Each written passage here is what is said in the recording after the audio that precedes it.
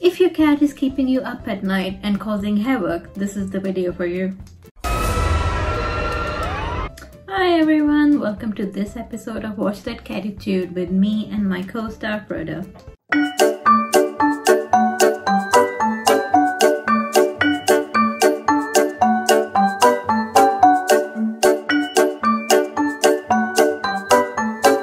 There are estimated 10 million households in the UK that have cats, and approximately 40 to 50% of these cats are obese.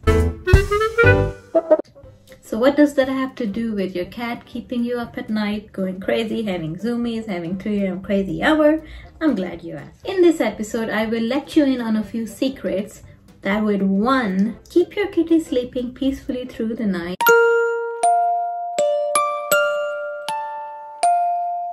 and 2. Maintain your cat's weight as a bonus.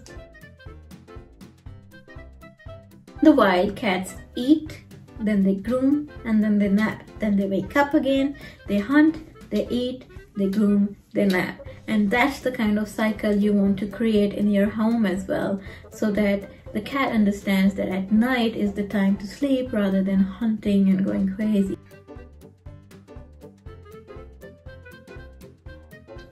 So cats not behaving at night, pawing at the door, meowing endlessly, it all has to do with the cat not having a routine. So the question is how to make your cat have a proper routine.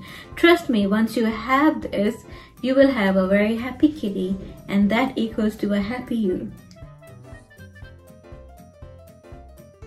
Food is one big way how you can create your cat's routine.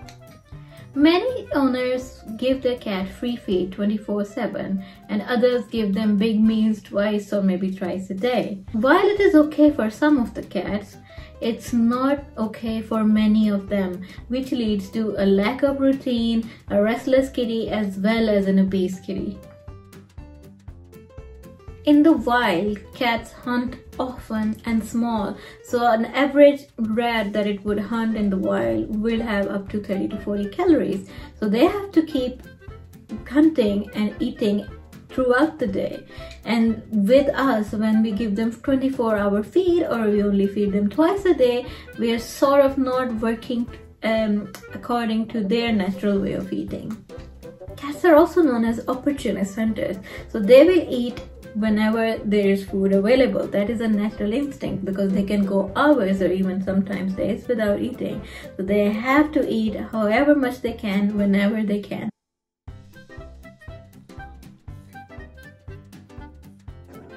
So the best way to feed your cat is to give it up to 4 meals a day. So I can understand that most of you will be working full-time and you cannot keep giving your kitty food when you're not at home. So for that, there are automatic feeders which work amazingly. You just set the time and it opens up at that time. This would help in 2 ways. For indoor kitties, it keeps them busy, it gives them something to look forward to and keeps them mentally stimulated. For outdoor kitties, it gives them a chance to come back home because they will look forward to something to come back home in the middle of the day. Trust me, cats adapt really quickly. So very soon they will understand what times they're going to be fed, and they'll be home at that time or they'll be around the automatic feeder at right that time. So one of these meals out of 4, or you can also do 3, but 4 is actually the best. One of these meals has to be in the morning. So once you get up and you have your own coffee or breakfast, that's the perfect time to also feed your kitty. Secondly, you have to feed them before going to bed, so they would understand that this is how this will go along is you will play with your kitty a bit, tire it out, then feed it, because you must have seen that once the cats have eaten, they like to groom. So grooming is sort of a calming behavior as well, and they calm down and then they get ready for a little bit of catnip.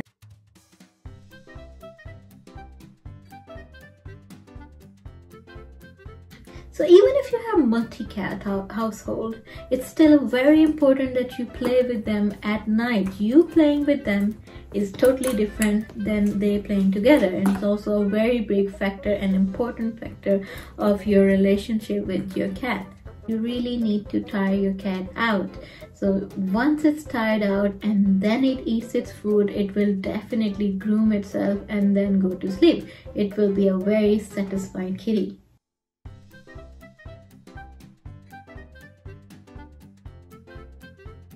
Voiceover.